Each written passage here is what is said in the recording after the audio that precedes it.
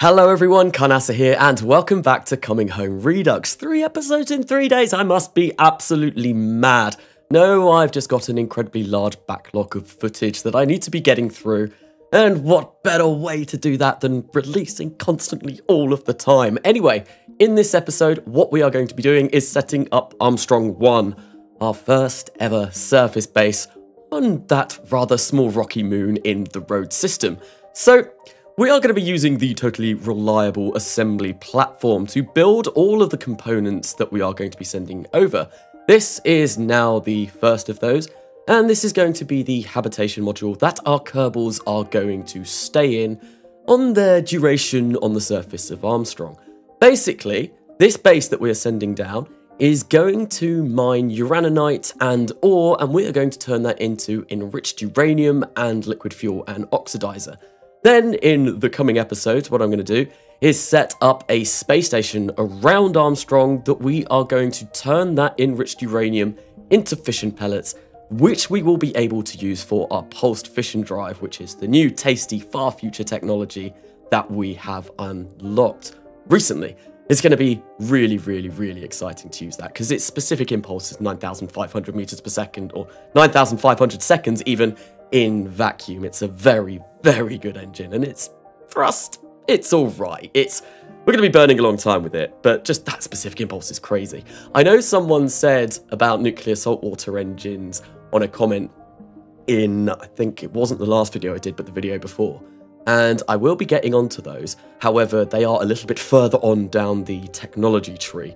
But this base will be able to pretty much produce nuclear saltwater as well. All that I need in addition to enriched uranium is going to be ore.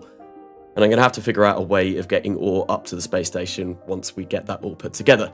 Which I have already done, because as I have said, I've got an incredibly large backlog of footage, and yes, the space station is all built, and the new interplanetary ship is built as well. It's very cool, and that's kind of another reason why I want to get these out as quickly as possible, because the exciting stuff is all coming. Anyway, yes, this is going to be called the Armstrong 1 base. I'm not really happy with that at the moment. I think it's just kind of like a placeholder name for the first base that we set down on Armstrong. We are going to be landing where we didn't scout out in the previous episode, as I did mention in that episode. Basically, all of the uraninite and all of the ore is in the highlands. We landed in the gorges. It was a bit of a showcase for the people back at home, just to show that we were actually doing something. It wasn't really anything important. So this is a little bit of a tricky base, or a tricky place to land a base. Lots of rhyming there, yes, because obviously nothing is flat in the highlands. So it took me a little while, did a little bit of hovering to try and actually land somewhere flat. And I didn't even land anywhere flat. But what we did was, well, we did land somewhere, and it should be okay. We used the USI's ground tether to firmly anchor us to the ground so we don't go rolling down the hill, and then we detached that sort of little sky crane device that we used to bring that base down. Now what we're going to be working on is the actual enriched uranium processing facility of the base. And as we can see, with the trap, I almost forgot the name of that there. Yeah, something went wrong. We ran out of power, and that meant that we were no longer producing anything using extraplanetary launch pads. Now, I don't know why this ran out of power, and this was a bug that I was encountering quite often. So the solar panels are being blocked by Destiny, apparently. Destiny is that huge ginormous star that we are orbiting, that Road is orbiting. It's the bigger one of the two. Fate and Destiny are the two stars. How can our solar panels be being blocked by the star that should be providing us power? I don't know if the solar panels need to have a clear line of sight to the Tempest System Barycenter, which is the little thing in between the two stars, which is how the game actually calculates the binary star system. But I do know as well, yeah, I don't know if that's why this is happening, but one thing that I do know is there is a mod that means you can select which stars your solar panels are aligned to, and apparently I don't have that, because I looked on my solar panels and I can't do that, and I can't for the life of me recall what mod that is that does that.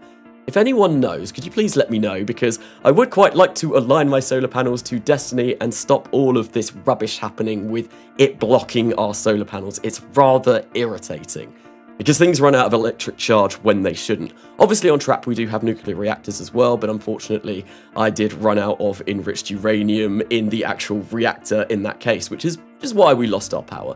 But we were able to gain some power, and we were able to transfer some enriched uranium to where it should be, and we were able to start that base up again. And obviously we have now made our way over to Armstrong with the nuclear processing facility for the Armstrong Base 1. I don't even know, I don't think I said it, but yeah, Armstrong Base 1, I'm going to go over it, yes, no. If you've got a name for this base, please do let me know in the comments, because I don't want to leave it as Armstrong Base 1. It is a placeholder name.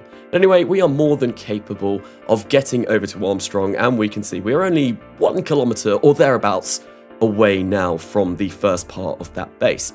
So the Delta V margins in this part of the mission were a lot tighter than when we first sent down that first piece.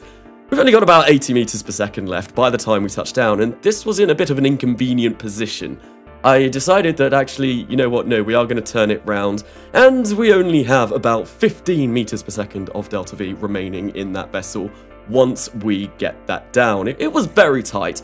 Now what we're going to do, though, is send over our first crew. So we are going to pick up Tuck Kerman, Herman Kernan, Small Kerman, and Henry Kerman, and they are going to make their way over to Armstrong on the new reusable version of the Manta. I'm absolutely in love with this vehicle now. The way it flies when it reaches back to Armstrong, not Armstrong, the way it flies when it reaches back to road, and just the fact that everything is completely reusable. It's wonderful. I'm probably going to be using this an awful lot. And I'm going to be using it when we go into planetary as well. The interplanetary design that I have put together does utilize one of these as kind of a crew transfer vehicle from the interplanetary ship to the different destinations that we may want to land crew on, but that's for a future video. No, we're not going to talk about that now. We are going to get the multi-vessel tracking screen back up again. I'm still absolutely in love with this new design. It looks amazing. Thank you so much for coming up with this. Anyway, yeah, things are good with this booster landing. To be honest, this is much easier to land than any other booster that I have done so far in this series, which is absolutely fantastic. We didn't have the problem with the air brakes floating through the tank this time either, so it was a much nicer landing, and I wasn't scaring myself when we were coming down there because, well, yeah, with those flaps flapping around, who knows the air resistance that they were creating for us. It wasn't very good in the slightest. But we are able to bring that safely down, and we are able to get to orbit with the Manta. And obviously now that we're in orbit, well, it's just a simple case of plotting out our maneuver node to go over to Armstrong and land somewhere near that base. I really don't like the fact that it's in the Highlands, but unfortunately the Highlands are the only place where the ore and the uranite is. It's a really weird word to say that, uranite. Try saying that 5 times fast. Yeah, because even landing one of these Mantas, obviously it's a plane kind of vehicle, space plane. So it's a bit weird landing these on a vacuum moon anyway. But when you're in the Highlands, it's really annoying. And I don't have any ground tethers on this, so I have to put the brakes on the wheels and just hope that it stays in position.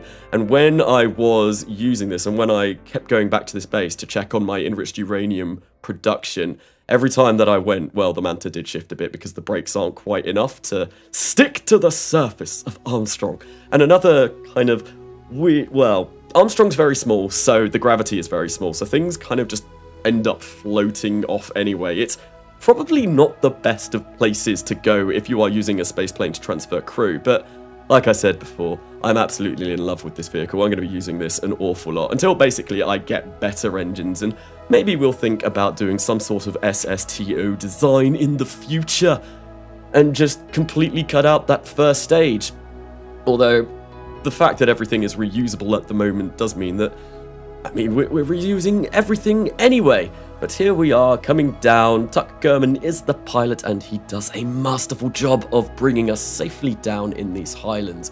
What we're going to do is we're going to flip it around though and do a quick little drive over to the base. So our Kerbals don't really have to stretch their legs too much. No, we're going to try and get them as close as possible.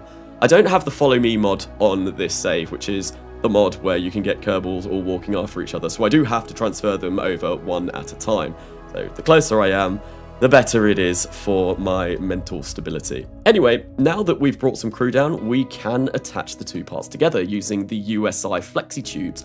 When I was designing this base on a live stream, I couldn't for the life of me figure out why that wasn't working. Turns out you need KAS and KIS in order for that part to be functional, so I have since downloaded those two mods and added it to the save. I didn't realize that you needed those, and I thought, well, 1.12.3 kind of has those built in anyway.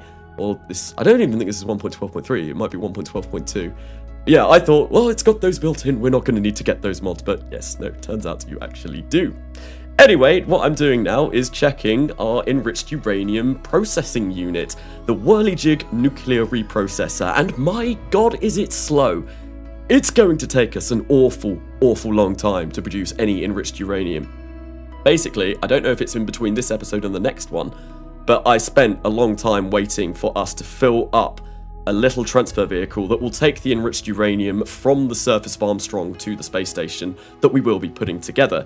And it took about 350 days in order for us to fill up a minuscule amount, not even enough to fill up 2 containers for fission pellets. It's going to take a really long time. There is a better version of it with USI that I'm going to unlock later on, and I think when I set up a more permanent presence on the surface of Armstrong, that is definitely what we are going to be using rather than this. I think I will leave this base just as a minor, and what we will do is we'll use the USI systems to transfer all of the uraninite over to a more central base, a bigger base that has much better processing facilities. But that will be it for this episode. All that remains to do is grab the Kerbals, move them over into their new habitat, have a bit of a look at the local vicinity, because it is very pretty. But thank you for watching. I hope you have enjoyed this episode. If you have, why not drop us a like? If you've really enjoyed it and want to continue with the content on my channel, please do consider subscribing. I have been Carnasa, and I will see you later.